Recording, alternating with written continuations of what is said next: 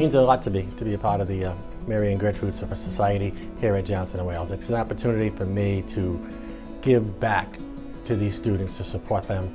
As a financial aid recipient and scholarship recipient myself, I understand the challenges that people face when trying to pursue their education. I give back to the university so I can help aspiring leaders follow their aspirations. There's numerous choices that you can pick, and pick your area that you'd choose to support and donate money to that area, either it's through athletics or through the JWU Emergency Fund. Being a member of the Mary Gertrude Society lets us know that as loyal donors, we're part of the team. I think whether you give $1 or you give $10,000, it gives you bragging rights, and I'm proud that I went to this university.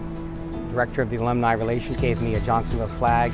I plan on putting that out at certain times where I want people to know that I went here, and I will fly that flag proudly.